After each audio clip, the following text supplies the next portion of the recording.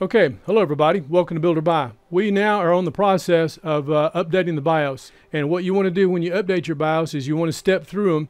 There are two BIOS updates for this motherboard. So we've stepped through the first one and the second one. I'm going to go into the BIOS and show you what it looks like real quick. So we're going to power this machine up and go into the BIOS. And now the easiest way to get into the BIOS is from here by pressing the delete key. There's three ways to do it, but this is the way we like to do it. And then over here to Q flash. Now you can update the BIOS or you can save the BIOS. What I like to do is have a memory stick that's different than the others that's kind of peculiar. I've got this set up for FAT32 just to keep things simple. It's a larger drive than what's necessary and it's not good use of space. Typically for drives that I use for Windows Media creation tool to create the ISO or for updating BIOSes, I put them on a FAT32 disk and I like to keep them at 32 gigs or less. Now, there's other procedures that you can go through for updating this BIOS that are very specific about the size and the format. For example, if we were to use the Q Flash Plus, then we'd need to have this set up as a USB 2 drive. Well, because of what we're doing, we can use USB 3. So we're going to use USB 3 FAT32. But if we use the Q Flash Plus, we'd be able to just hit that button on the back when the correct port, it would see it, pick it up, update the BIOS. But this is going to work. So I need to plug this in. So we're in the BIOS. We'll plug our stick of memory in, and let's take a look and see what we've got on the disk. Now we've already stepped through the process of updating the BIOS, but we're going to look at the disk. Doesn't see the disk, so we got to reboot the computer with the disk on there, so when the device enumerates, it sees it. It's interesting, they've got a bug in the BIOS, because normally when you go in the BIOS and look, and then you save it, you say yes and exit, this just freezes the screen. So there's a bug they've still got to fix. So we're going to have to press the power button, turn it off, turn it back on. So they still need to do a BIOS update to fix that bug.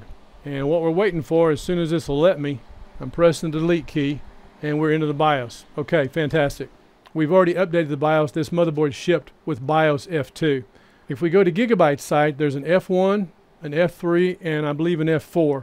I've got them on the disk. We're going to look at them and I'll show you what the process is. Up here on the far right where it says Q Flash F8, I'll just press F8 and this takes us to it. Now I can save the BIOS, which I'll show you what that looks like. I have 3 files for this motherboard on this disk. The fourth one is for a different chipset. I've got the F2, which is what the motherboard shipped with. We've stepped through with the F3 and right now we have F4C. So what I'm going to do is make a backup copy of F4C. I'll click on it. I've got the file name. But what I'm going to do is step through this TRX40-2 F4C, and I'm going to make a backup copy. And if you notice here in the upper left-hand corner, BIOS TRX40 Designare, BIOS version F4C, with a BIOS date of 3/5/2020. So all I'm doing is making a backup. This will give you an idea of the procedure. This is pretty quick for saving the backup. And if I were to write to the backup, it would show the backup being written to and also give me a box where I could check and say let's do the backup BIOS, which I've already done. Okay, BIOS image saved. Click on that. If I wanted to update it, again I would pick the file, like that file, it names it, and then when I click next it would overwrite it. I don't need to do that because I've already done it. I just wanted to show you as we've stepped through it.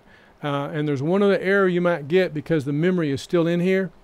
And what we need to do is pull this memory out, otherwise we're going to get an error. I'm going to leave it and show you what that error would be so you're not freaking out thinking something's wrong with your disk. It's not. So we're going to escape from that and escape from that. And we should be able to hit escape. Exit without saving, I'm going to say yes. And let's see if it'll reboot. It did. Okay. Now the purpose of this is I want you guys to see this error when it pops up on the screen. I'll take it back over. Right now it's going through the boot process and it's trying to figure out what's going on. What you're going to typically see is that little cursor in the upper left-hand corner. It may go through 1 boot loop or 2 boot loops as it cycles because it still sees this memory stick. I want you to see what that error is to know that there's not a problem. It's just the sequence. Once we pull that out, that goes away. But as soon as I have it up here on screen, I'll show you and we'll clear the error out. This is just a real quick about what goes on with the BIOS. You don't have to be afraid of it, but this is one way to do it. There's 3 ways. The third way that we used to use, which was our favorite, was we used to install the application within Windows and do that. But then you had to install now a parent application before you can use that other application to do the BIOS. Don't want all that bloatware. So, not going to have any of that. That can cause problems like a BSOD. Not worth it. This is for work. This is for audio and video. Nothing extemporaneous. So we'll update the BIOS this way. The other way is if you have to do it from the back with a Q flash. Now it's just sitting here doing nothing. So we'll power off.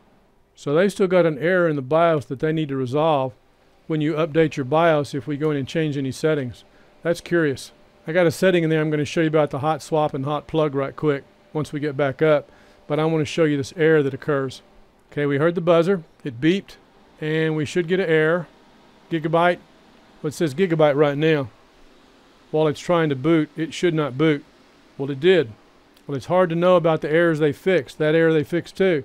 So when we updated the BIOS to the current version, the issue about the disk I/O, if you're running BIOS version F2 or if you're running BIOS version F3, either one of those BIOS versions will give that disk error.